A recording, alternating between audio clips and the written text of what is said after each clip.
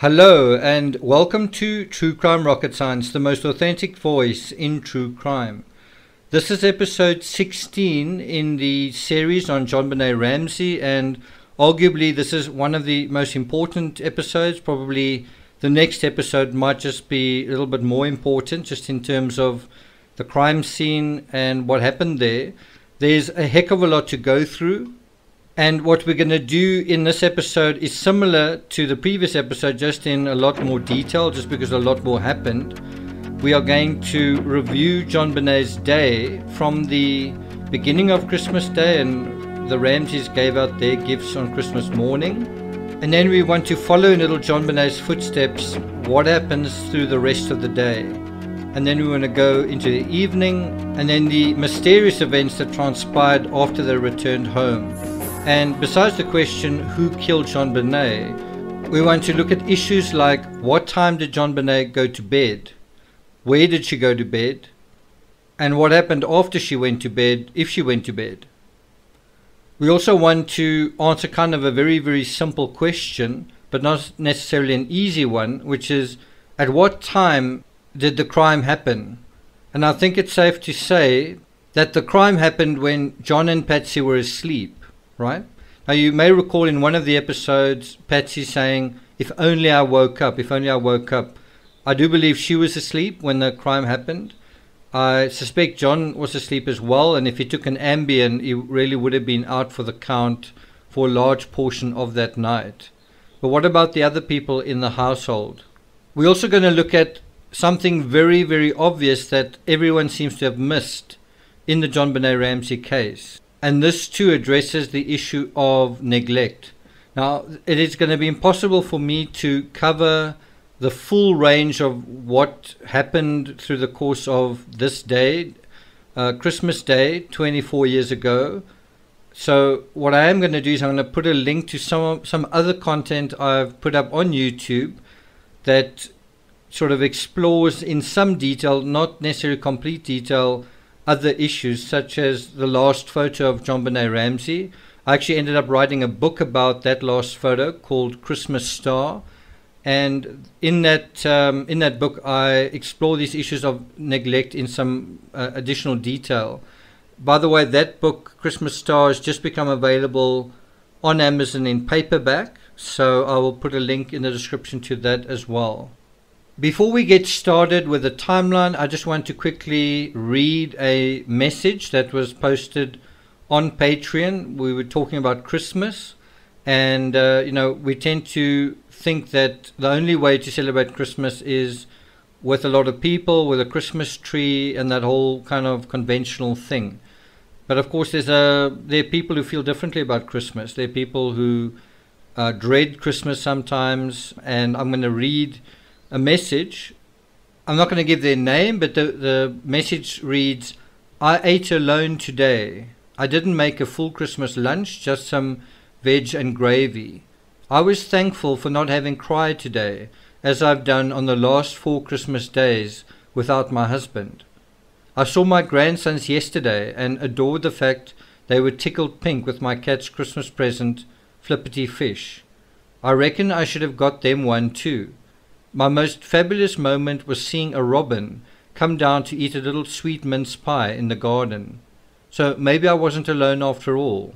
And why I really like this message, and I appreciate the person who wrote it, you know you are, thank you for writing it, thank you for sharing that, is that you can feel the tragedy around Christmas. You know, it might be a personal tragedy, but there may also be something simple that you can take out of it that makes life feel precious. And what I like about this particular person, I think in England, who experienced this was, this little connection with nature.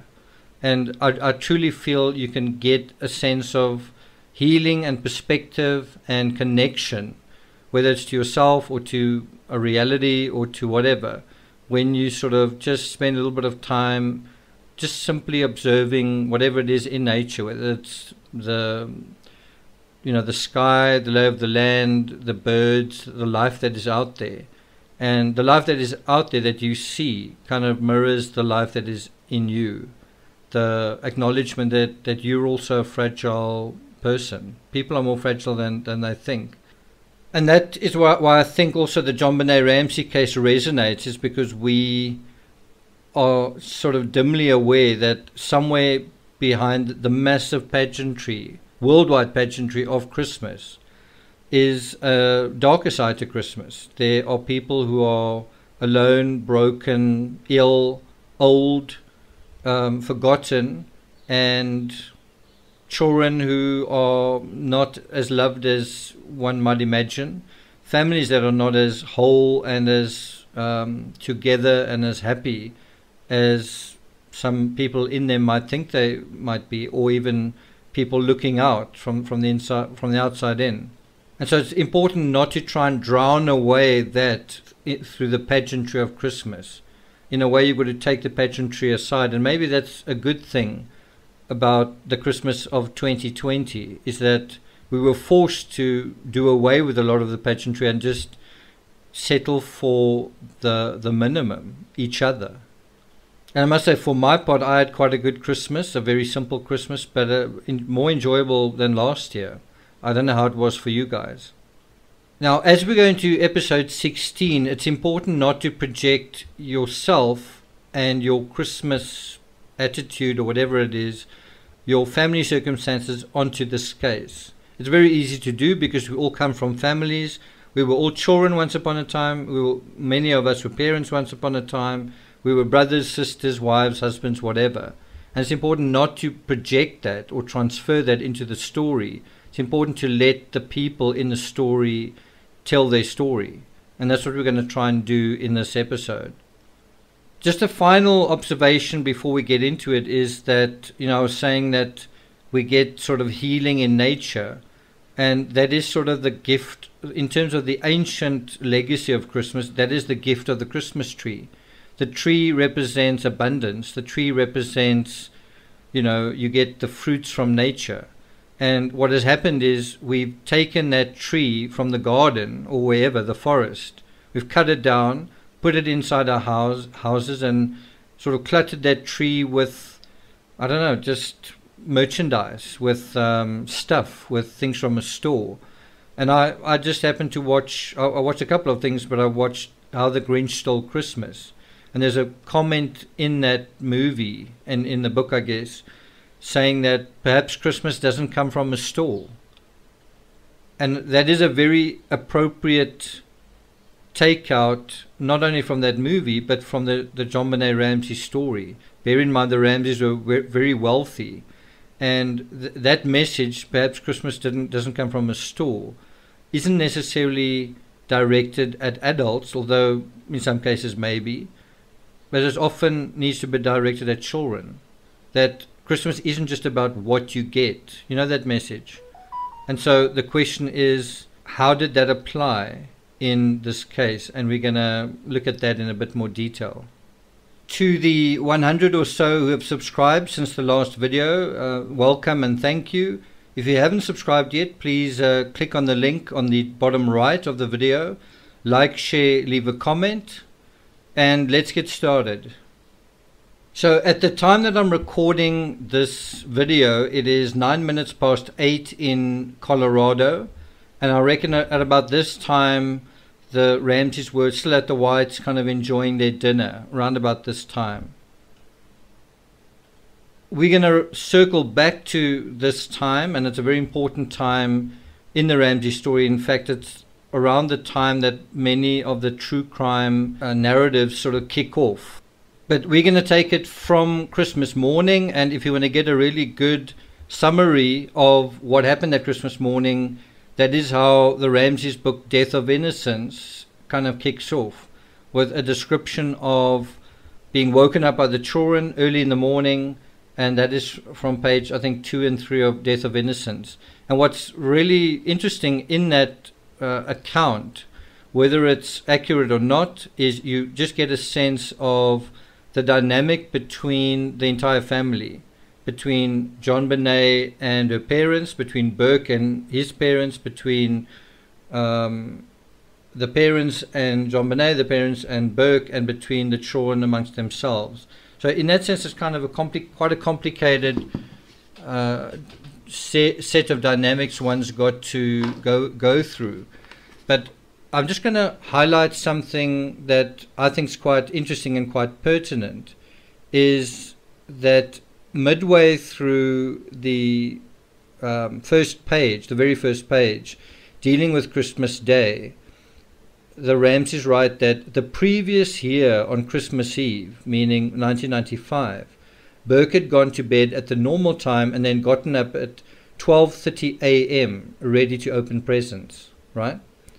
And they just say, and at that stage he was 8 years old going on 9 years old, right? And they said that they tried to explain that Santa was still working his way across the country. So you've got to be sound asleep to make sure he stops by.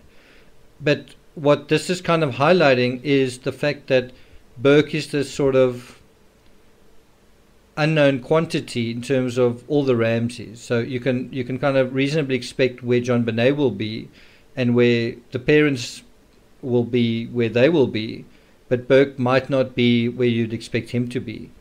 And that is how the events played out on this particular Christmas Day that night. So this is common cause. I'm not speculating here, I'm not making something up, but something Burke himself said in his interview with Dr. Phil in 2016. Another question worth asking, and I'm not going to answer it here, but just worth asking, is where did the children sleep on Christmas Eve? And I don't know what it's like in your families, but in some cases the children sleeping habits change because they're going to be woken up early and because certain rooms need to be sequestrated for presents or for whatever. And so sometimes that just changes that aspect. The other aspect is sometimes the children are very excited and because they're on holiday, they might play games and leave their toys in certain rooms. And I just remember in my childhood that you did sometimes, you would either play in your brother or sister's room, or they would play in your room. And in some cases there would be other children sleeping in other rooms, especially when there were other families staying over. So all of that sort of thing can change. Now in the A Candy Rose timeline, it sort of kicks off with a quote from Death of Innocence, referring to several other unwrapped gifts from Santa were arranged next to the bicycle and the Nintendo, so each child would know whose pile was whose. Now I find this quite an interesting inclusion in the timeline, but it could also just be normal. I mean, I think that's also, especially where you have quite wealthy parents and sort of lavish Christmases, there is sometimes the sort of, this pile is yours, that pile is yours, whatever.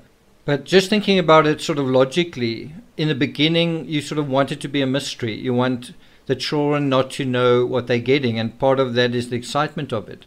And part of the value of doing this now, chronologically, so thinking about Christmas, thinking about this case now, is if you are celebrating Christmas, especially with children, you can kind of feel all the little dynamics that come up around this day, this time of year, and you can kind of then understand what the situation could have been and would have been and should have been in the Ramseys' home, where you have a situation of lots of Christmas gifts, 2 young children, and that kind of situation. And so it's not a question that you've necessarily got to imagine it. You can just remember what happened a few hours ago in terms of your experience. Does that make sense? Now, this thing about having a pile, so each child would know whose pile was whose, I think it sort of suggests more than what it's really saying, because I think that with the Ramsey children, I think there may have been a certain amount of jealousy between the children, and that can, and I mean this is true in a lot of households, and so one of the ways that you want to kind of ameliorate or mitigate those feelings is by saying, you've got that's yours. It's almost like if there's a birthday cake, you want to, cut the cake evenly and make sure that each child can see, okay, what's on my plate is exactly the same as what's on that person's plate, on that child's plate. And so there's no sense of nothing to gripe about, nothing to bicker about. Everything's being fair, right? No siblings being superseded. No sibling is getting better treatment compared to another one. No sibling is feeling himself impinged or undermined. Does that make sense? So the thing where I'm not sure if I completely agree with the whole thing is that, so are you telling me JonBenet's pile of presents was the same size as Burke's pile? Now, it might be true. I wasn't there. It could be true. But I personally believe that this is a central issue that came up on Christmas Day, and in fact why the crime happened. In other words, this issue of, well, what did I get compared to what you got, I think is an important part of understanding this case. And I've heard a lot of people scoff at that, and especially when I've spoken about bicycles, and the bicycles is part of what were part of the Christmas fabric in the Ramsey home. I've heard a lot of people scoffing at that, but the reason they're scoffing at that is they are adults thinking about Christmas the way adults think about Christmas. For children, Christmas is often the most important day of the whole year. It's a day they've been waiting for, and I can tell you just out of personal experience, and it doesn't mean my personal experience applies. It could, and think about your personal experience in this regard as well. But I remember as a very young child also silently wondering, what gifts I was going to get, because this would be a sign of how much my father or mother or both parents loved me. I don't really mean that vis-a-vis my other siblings. I just mean between them and me. So in other words, and I mean, there was a time where my family gave out lavish gifts, and we went on quite expensive holidays to the Wild Coast, and a lot of effort was put into Christmas, and a lot of effort was put into giving the children their dream gifts, and absolutely trying to hit those happy family targets. You want to have the perfect family, you want to have the perfect Christmas, that kind of thing.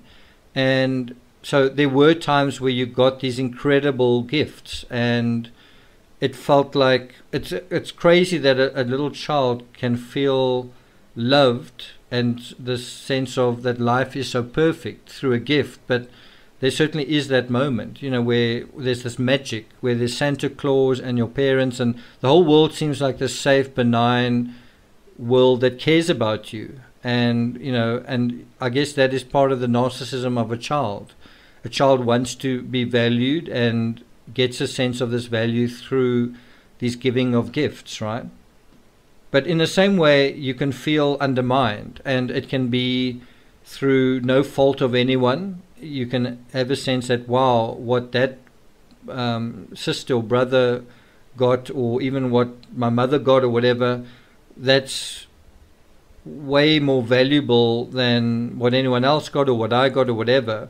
But there might be some kind of perceived slight that, wow, through not doing this, not giving me this, not giving me what I asked for, or giving that person exactly what they asked for and me not quite what I asked for, you've communicated X, Y, Z. Does that make sense?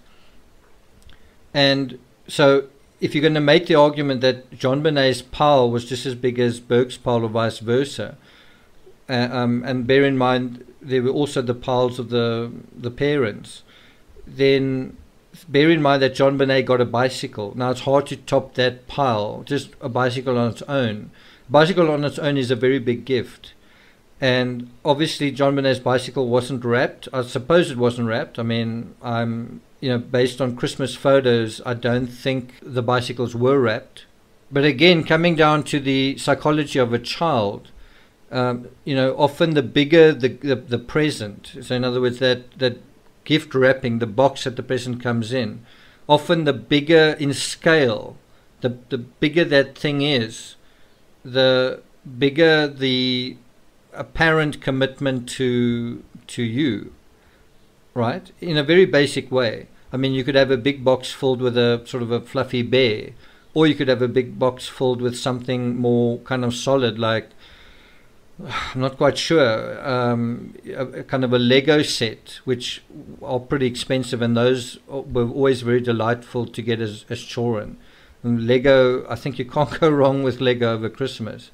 But what I'm saying is, you can get a big box with something that's not got so much substance, and you can get a big box with something that is, wow, bonanza, right?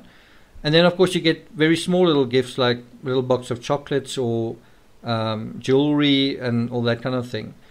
I'm just saying that the mentioning of this, that the Ramseys themselves are saying, you know what, we made sure that each child would know whose pile was whose, is suggesting that there was a kind of a fair spread of gifts, right? Well, is that how the children felt about it? Now, I don't want to read too much into what Judith Phillips, the family friend and photographer, said about Burke. In the CBS documentary, she said something about him having a chip on his shoulder. Now, any child with a chip on his shoulder, if he had a chip on his shoulder, would feel that chip weighing on him on Christmas Day. So, put it this way, if a child with a chip on his shoulder gets exactly what he wants on Christmas Day, everyone's going to be really happy about that. But if a child with a chip on his shoulder or her shoulder doesn't get exactly what she wants and feels that another child did, you're going to feel it, you're going to hear it, right? Now, I can tell you, as possibly a child with a chip on his shoulder, that when I went to my Christmas celebration on Christmas Eve, this year, I was told by my father, we're not going to do any Christmas whatever, and I was quite relieved. I didn't really feel like doing it, and I didn't really expect anyone else to do it. Even so, I thought of giving a certain gift that I had and wrapping it, and then I thought this could actually cause a sense of insecurity from their side. Well, but we just want to have a relaxed Christmas. So I then didn't do that. I had a gift to give, and I didn't give it. And then at the end of the dinner, sort of as I was getting my keys and I was sort of on my way out, I wouldn't say behind my back, but sort of off the side, as a sort of a side show, there was a little bit of an exchange of gifts between my father and somebody else, and I was a little bit I felt a feeling, if I can put it that way. And I'm an adult, so even in that small little dynamic, which I understand, I still felt a little bit insecure about and excluded, if I can put it that way. In a small little way. I mean, I certainly don't have, it's not a big gripe, but I'm just saying those are some of the sensations you have over Christmas, okay? So what the book also goes out of its way to say is that JonBenet asked for Burke's assistance with the name tag since he could read and she couldn't, right? And I also find that quite a weird thing. And I mean, I didn't compile this timeline. A Candy Rose did, and it's just interesting what they highlighted. I'm going to go through that, but I'm also going to go further than that and also beyond that. So the fact that this is addressed in the book, I think, is interesting, that JonBenet is asking Burke for his assistance, and obviously I guess Burke's helping her.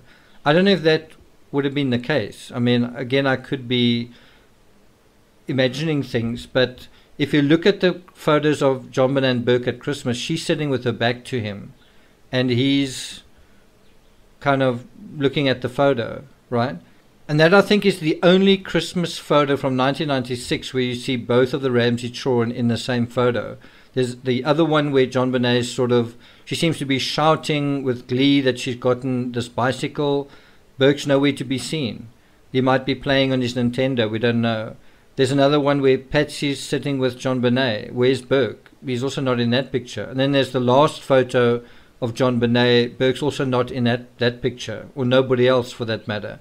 And that's another kind of mystery around the Christmas of 1996 in the Ramsey home, is what happened to all the photos? These aren't all the photos, so what happened to them? And it's something that mirrors the McCann case, where they were on holiday, on a family holiday, and then you say, okay, well, we need a picture of Madeleine McCann because she's missing. Can you give us one? And they end up finding a photo from, I don't know, the distant past, when Madeleine was like a year younger and her hair was different and she looked different. And it took ages for them to actually resuscitate a photo from that holiday, and then it ended up being a photo that didn't make a lot of sense. It looked like a photo that could have been taken on the very first day of their holiday, and also photoshopped, in other words, made to look like the family were sitting together at the swimming pool when maybe they weren't. And so you've got to ask yourself, are these family photos missing because it would confirm some sort of family dynamic, or is it just bad luck that cameras and photos disappear just because of bad luck? So we now go to the twin doll that JonBenet got for Christmas, and this was a doll that was like in JonBenet's image, so it was like a kind of a life-size doll. And there's really a lot to talk about this doll. You know, I think you could make a full episode just on this doll, but all I'm going to say is that, you know, this shows quite a lot of commitment and focus on JonBenet. You know, she gets a doll her size that looks like her. What does Burke get? So we know that Burke got Nintendo and JonBenet got a bicycle. So let's say those gifts even each other out. Well, then what about my twin doll kind of thing? And I think Burke got a radio-controlled car, and again, you might say all of this is silly, but it's silly until you're on the level of a child. For a child, it's supremely important. What did I get? What did you get? Well, I got this and this and this. What did you get? I got this and this and this and this and this and this. And so this My Twin doll, it also has another aspect to it, which is arguably psychological. And what I mean by that is, even Patsy said, you know, when I opened the box and I saw this blonde figure inside the white box, for a moment it felt like, or it looked like, JonBenet in a coffin. That's what Patsy herself said in their book. And so the question is, how did other family members respond to that, and what did other family members think of that? And if that was actually verbalized, did that create certain thoughts in certain minds, right? And so anyway, what I just want to highlight here, and this also comes from Death of Innocence, quote, Patsy rearranged the gifts in JonBenet's stack so that a very special box would be opened last. Inside was a My Twin doll, fashioned to look like JonBenet. Now, I just want to again highlight, a My Twin doll that is life-size is going to be part of a very, very big pile. In other words, a pile arguably as high as JonBenet was tall, right? Of course, if it was lying flat down, but nevertheless, it's still going to be quite a big pile of gifts. You've got to ask, how big was Burke's pile? And you may not care about that, but Burke probably did when he was 9 years old. And so it goes on to say, Patsy had furnished the doll maker with a couple of matching outfits so JonBenet and the doll would dress alike. JonBenet held the doll at arm's length and tilted her head slightly. And she said, I really don't think she looks that much like me.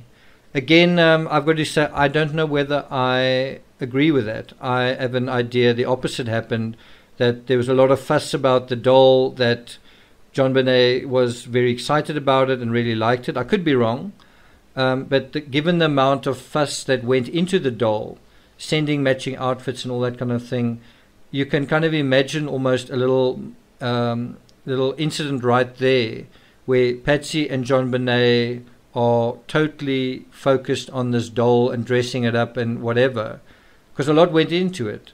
And it's just Burke playing Nintendo, I guess.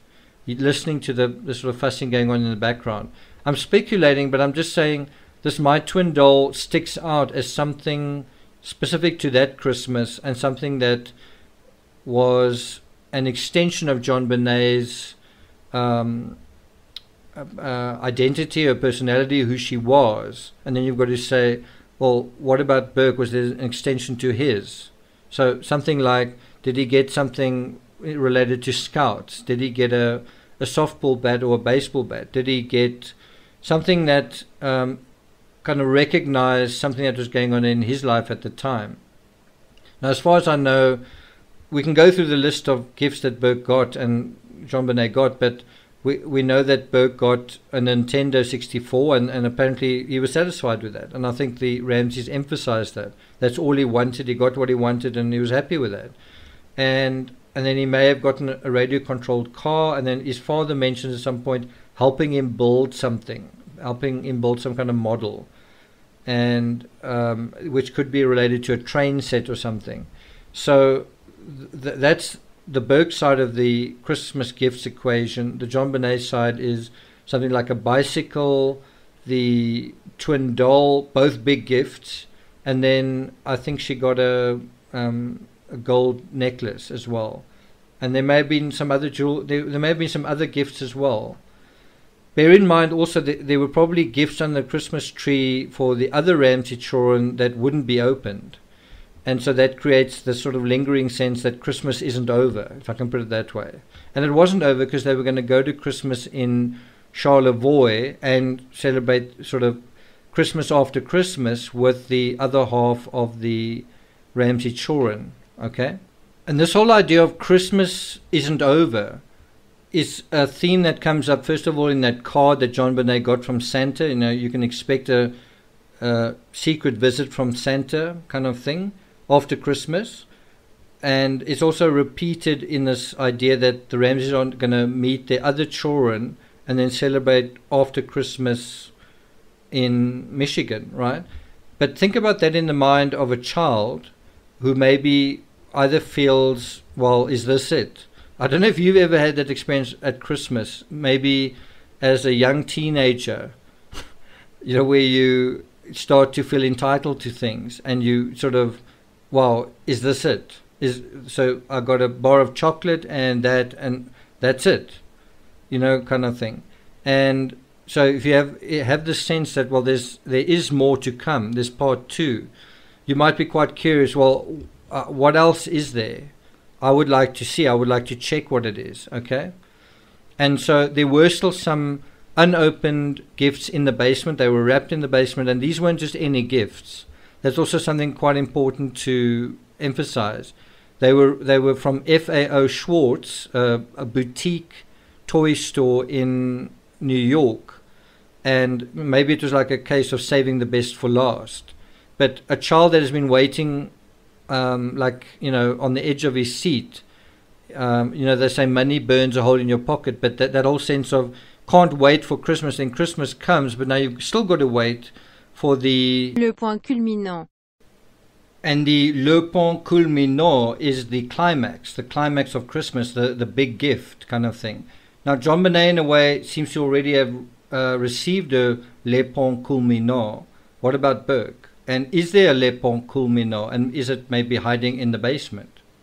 The other thing just to mention with this doll that looks just like JonBenet is you can kind of imagine Burke looking at this doll but getting a totally different vibe from the doll. In other words, there's the active, moving JonBenet, there's the sort of, you know, living person, and then there's this sort of figurine that represents her, but that can be kind of controlled and manipulated and dressed in certain ways and made to do what you want it to do and whatever, right?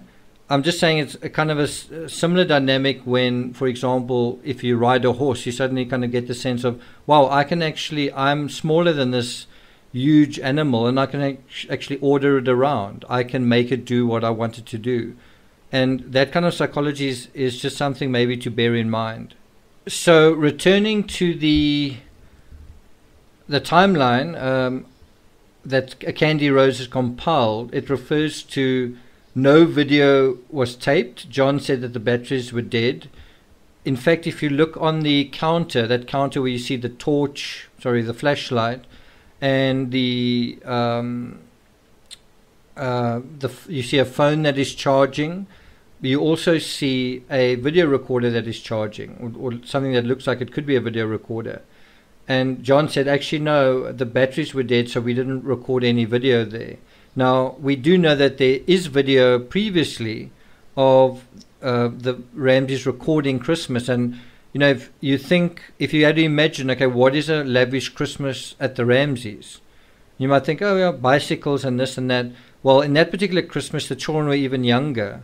And I think Burke got like a miniature, whatever it was, I don't know if it was a Lamborghini, but like a miniature car that you could literally drive. That is, I mean, that is a lavish Christmas for kids, isn't it? And so that was obviously recorded on video camera. And so now it's, with all that was going on that particular year, Patsy's birthday, John's success, JonBenet's success, the whole question is, wouldn't they have recorded this, you know, JonBenet opening her My Twin Doll? I mean, a lot of effort had gone into it. Wouldn't they record that? And so they say no, they didn't. And in Death of Innocence, this is on page 4, John said something like, since the death of his eldest daughter, he didn't want to take away the moment by stepping out of the scene to videotape or photograph it.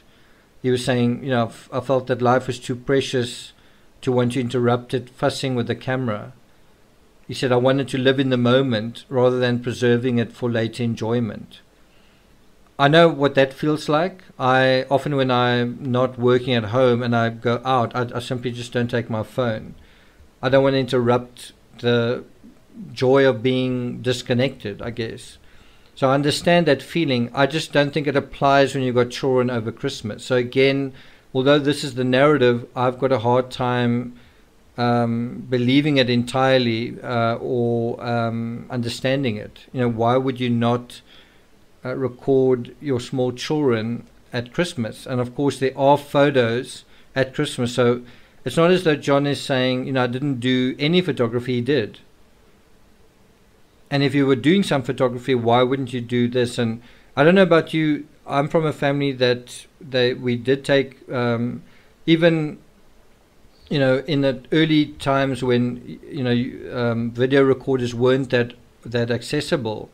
My family, my father often did take video of us over Christmas.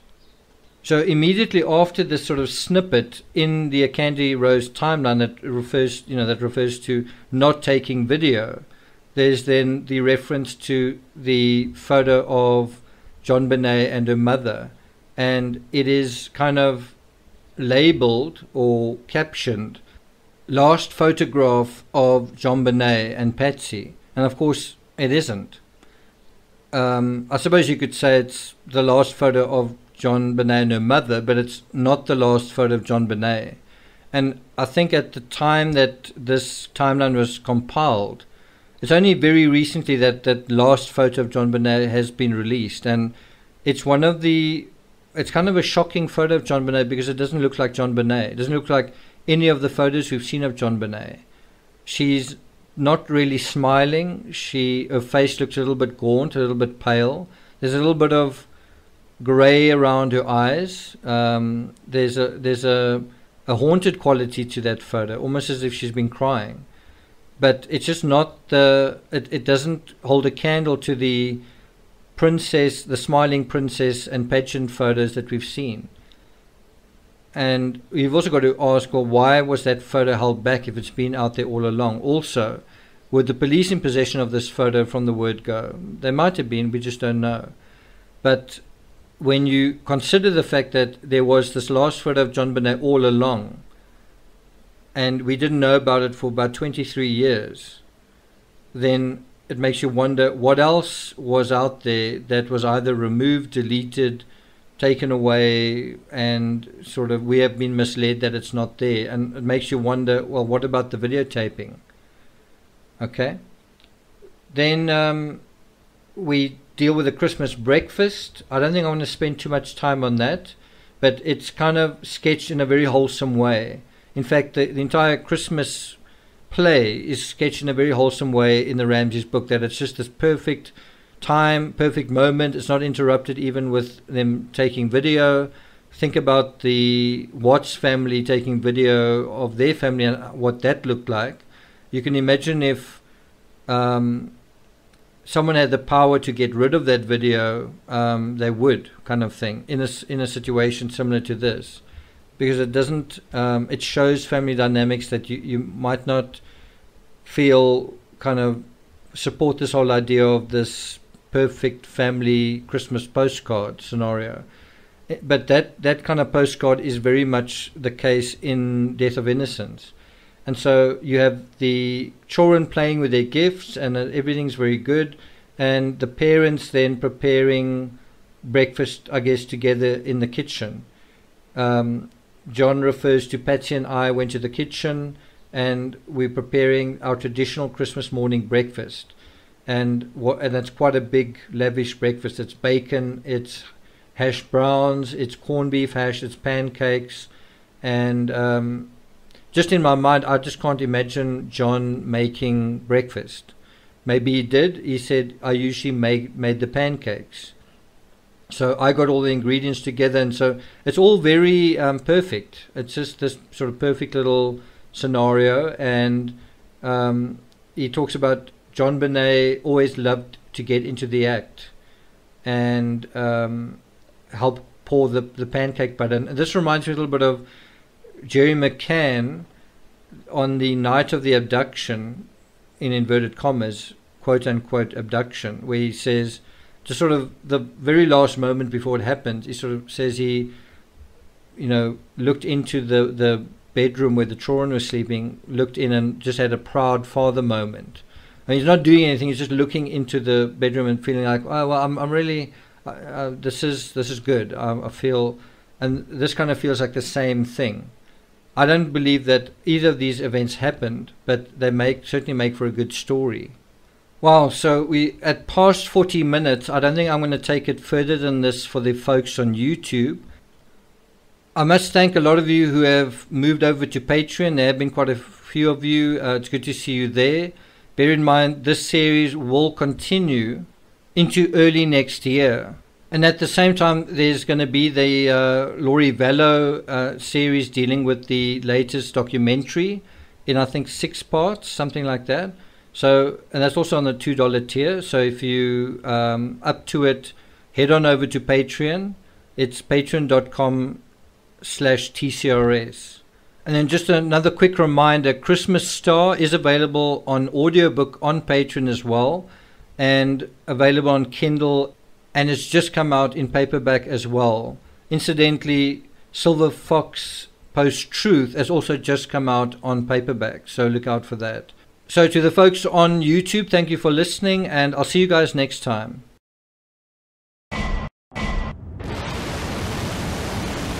Now, for the guys on Patreon, it's interesting, there was an argument on Christmas Day.